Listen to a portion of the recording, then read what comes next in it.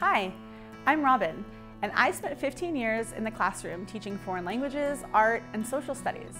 Now I use my experience to work at WTCI on our show, Raise Your Hand. In the episode that you're about to see, a famous shadow puppet master named Daniel Barash from the Kennedy Center joins us for a workshop at the Chattanooga Theatre Centre. The history of shadow puppetry begins in Asia, and this profound but simple art form shows us how to tell stories in a multi-dimensional way with simple ingredients like light, paper, and shadows. Daniel shows us the power of shadow puppetry and how we can tell important community stories using this ancient art form. Let's hear more from Daniel about his craft. When I was living in New York about 25 years ago, I went to see a theatrical production, and most of it was sort of as you'd expect, actors on a stage, scenery, props, lighting. But for one scene in the show, the theater completely darkened, and a few moments later, a small screen was backlit, and the characters that had been inhabited by people were suddenly these 6-inch rod puppets. And as they danced across the screen, it was really transportive and magical. I think that the art form really calls upon the different learning styles that we find within our classrooms. So whether you're a visual learner and you need to see, whether you're a kinesthetic learner, you need to move, whether you're an auditory learner and you learn by hearing, it really encapsulates and encourages all of those different learning styles to be used at the same time. And I knew that it was a technique and a strategy that I wanted to use in my theater and education work. So I think of shadow puppetry really as a storytelling medium. And there are so many amazing stories within our classrooms and within our schools that just are begging to be told in new and interesting ways. And I think that when you use shadow puppetry, you're really bringing it from the page to the stage in a way that's going to be appreciated both by the students and by the people who are watching. Rita Lorraine Hubbard is the author of a number of nonfiction books for young adults. While researching her book, African Americans of Chattanooga, A History of Unsung Heroes, she came across the story of Bill Lewis, a blacksmith from Chattanooga. She was greatly moved by his love of family and his determination to overcome the odds. The vibrant illustrations are provided by John Holyfield, who worked with blacksmiths to gain insight into the craft to provide these beautiful illustrations. Enjoy. Hello everyone, Hammering for Freedom, the William Lewis story. One starry night in 1810, William Bill Lewis was born on a plantation in Winchester, Tennessee. Bill and his family were enslaved and worked long, grueling days in Colonel Lewis's fields. Each evening, after the sun had disappeared and had taken all the colors with it, Bill and his mother, aunt, brothers, and sister returned to their little cabin exhausted. Bill watched his mother, Jenny, droop like a wilted flower and lower herself onto a rickety stool to rest. He stood close to comfort her and wished he could do more. As soon as Bill was old enough to grip a hammer, Colonel Lewis decided that the young boy should be a blacksmith. Bill put away tools, swept ashes, and hauled coal and water. Later, he learned to fit hinge joints together, make and repair tools, and work with fire. Bill had not asked to become a blacksmith, but he was very good at it. People paid Colonel Lewis to have Bill fix their broken things. He earned so much money fixing old tools and creating new ones that Colonel Lewis let Bill keep a little money for himself. As Bill's stack of coins grew, so did his hopes and dreams. Each coin he saved brought him closer to purchasing his freedom. Once he was free, he could spend his money on whatever he wanted, and what he wanted was to free his family. Year after year, Bill hammered steel, forged tools, and saved the few coins he was allowed to keep. When he was in his 20s, he married a kind woman named Jane, and a few years later, they had a son named Eldridge. As Bill settled his plump, squirming baby in the crook of his arm, he felt a new weight of responsibility. He would have to work longer and harder if he was going to change his family's circumstances. Bill had been doing more than saving all these years. He had also been planning. He knew slave owners often rented out enslaved men and women to make extra money. So Bill decided to ask Colonel Lewis to let him rent himself. If the colonel agreed, Bill's time would be his own to work day and night, as many hours as he could stand, until he saved enough to free not only Jane and Eldridge, but also his mother, aunt, brothers, and sister. Colonel Lewis thought carefully about this proposal. He had one condition: pay me $350 a year to rent your freedom, he said, and you can keep whatever else you earn. Bill agreed. At 27 years old, he set his daring plan into motion. After he paid Colonel Lewis the rent from his savings, Bill still had enough money to open his own blacksmith shop. He chose the perfect location, a bustling little city called Chattanooga that needed a handy blacksmith. Bill packed his tools and his dreams, and with a heavy heart, left Jane, baby Eldridge, and his other family members behind. In 1837, when he opened his shop on Market Street, Bill made history as the first African-American blacksmith in the city. Ding, ching! Wearing a thick leather apron to protect against flying sparks, Bill went to work on his first job, the bell and clapper for the little log building sitting right in the middle of town. When the bell sounded, Chattanoogans would know a town meeting was about to begin. Every morning, while the sky was still purple and blue, Bill stretched his muscles and gripped a hammer. Clang, clang! All through the day, his hammer sang its song. The white-hot iron spat liquid fire as Bill forged and shaped scythes, mallets, and other instruments, which he sold for 50 cents or $1 to his many customers. Ding, ching! When other shops closed for the day, Bill kept working. He didn't stop until the burnt orange sky faded to patchy black. Bill was ready for the next step in his plan, buying Jane's freedom. Once Jane was free, any future children she and Bill had would also be free. Bill traveled back to the Lewis plantation with a white escort who would handle the transaction with the colonel. Bill and Jane held their breath as the escort handed over the payment. "This makes $1,000, said Colonel Lewis. "Jane is free." The expressions on Bill's and Jane's faces did not change in front of the colonel, but when they were safely home in Chattanooga, they celebrated Jane's freedom. Bill got right back to work. Ding, ching! Bill's workday consisted of more than just fixing old tools. He also created special nails that could be used to secure horseshoes.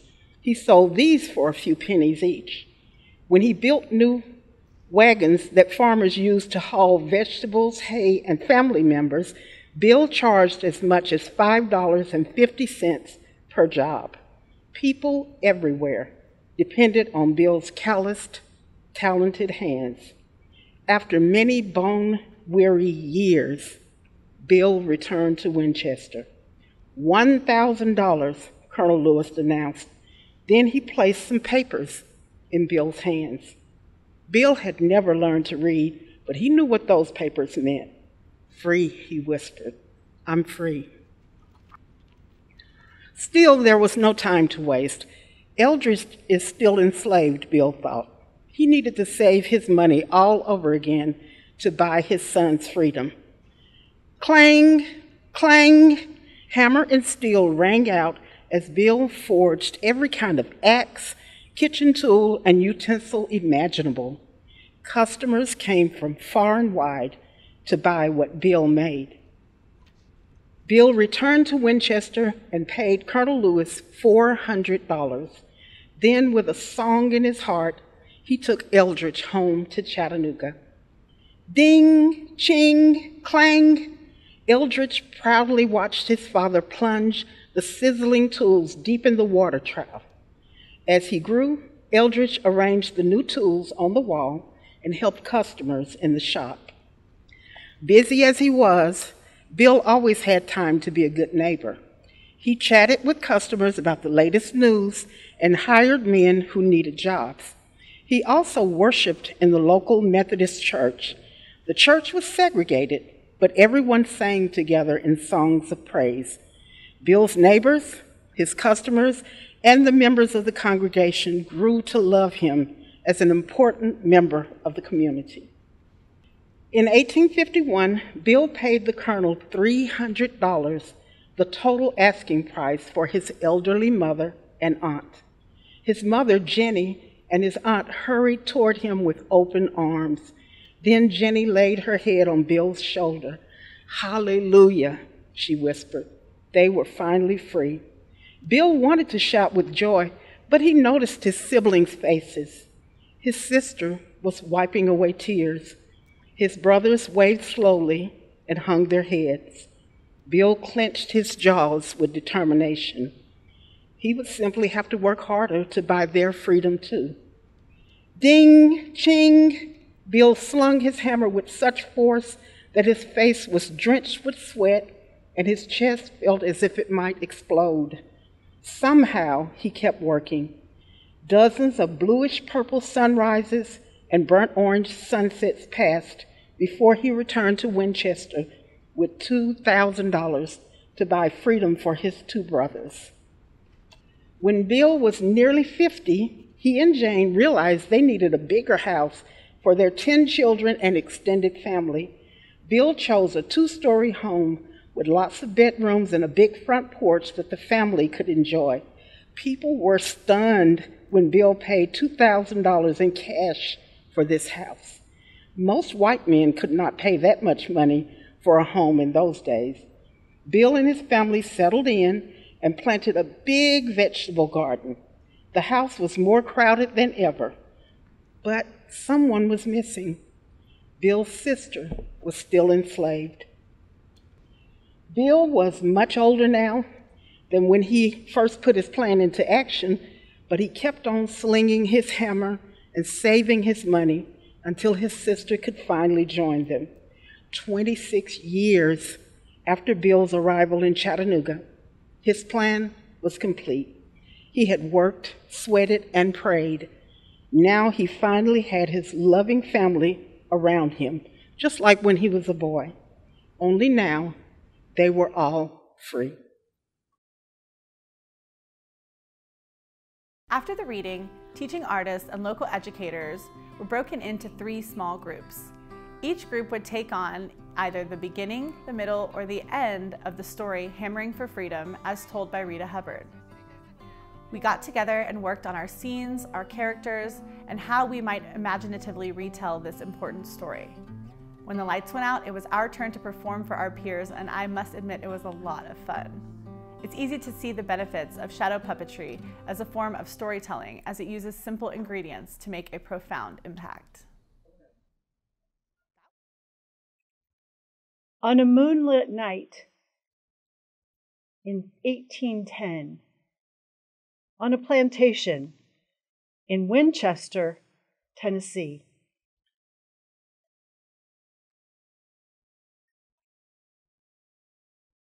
aunts, uncles, cousins, brothers, and sisters all gathered round as Bill Lewis was born.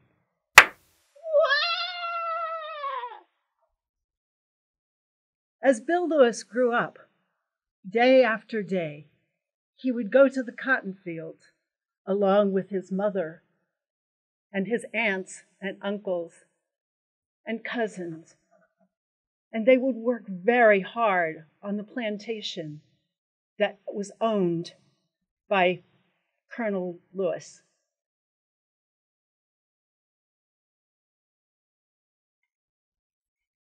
Day after day, the family would come back to their cabin and fall exhausted into each other's arms.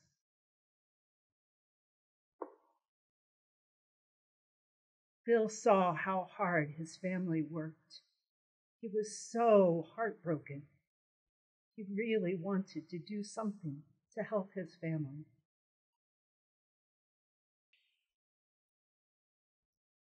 The very next day, he returned again to the cotton fields, just like he had done all his life, and what seemed like would be the rest of his life.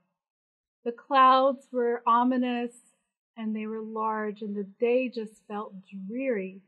He really worried that there was no hope for change in his life. As the sky got darker, he was warmed. He saw the rays, and his heart was warmed as those rays poured down on him. And he saw a path.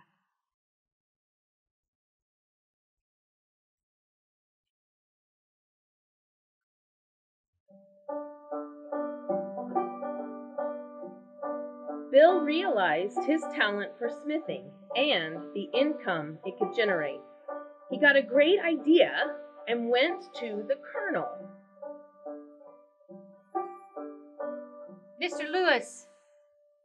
Sir. Yes. I know, sir, that other owners rent out their slaves for money, for work. And I was wondering if you would give me permission, sir. Would you allow me to rent myself out so that I might make some money of my own? I tell you what. Give me $350 for the year, and you may keep whatever is left over that you have for yourself.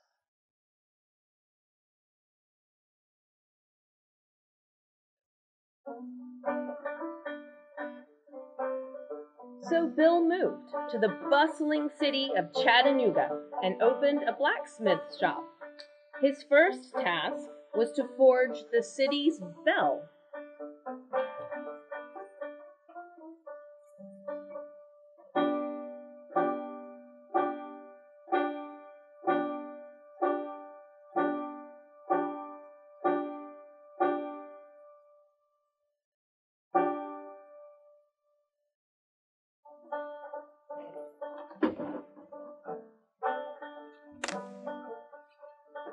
Bill's workmanship was celebrated, and his shop became very successful.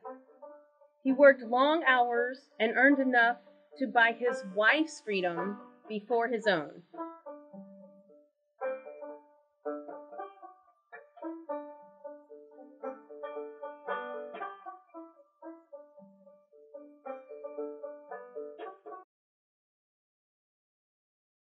Back in Chattanooga, Bill and his wife were able to rejoice in their freedom. But still, it is hard to enjoy freedom when leaving something so precious behind. We will get our son and family. It will just take more work.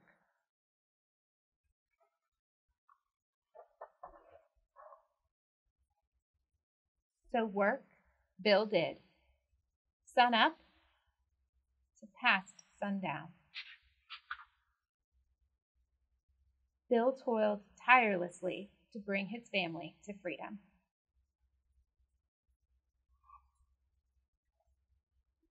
First, he went back for his son, and their little family was at last complete. But still, Bill worked.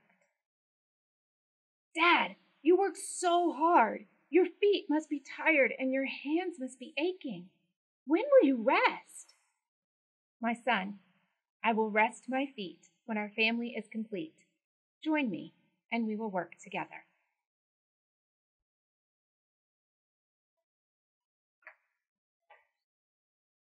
As the years passed, he continued making trips back to Winchester to purchase freedom for his remaining family members. He wouldn't stop until everyone in his family was free and together.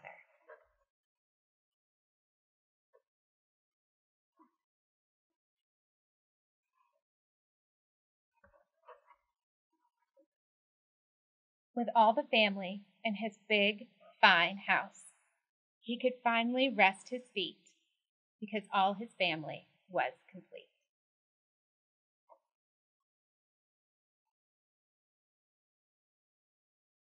So I think the power of the arts in educational settings is that what the arts do, whether it's shadow puppetry, whether it's music, whether it's poetry, whether it's dance, is it connects what we're learning up here with what's here.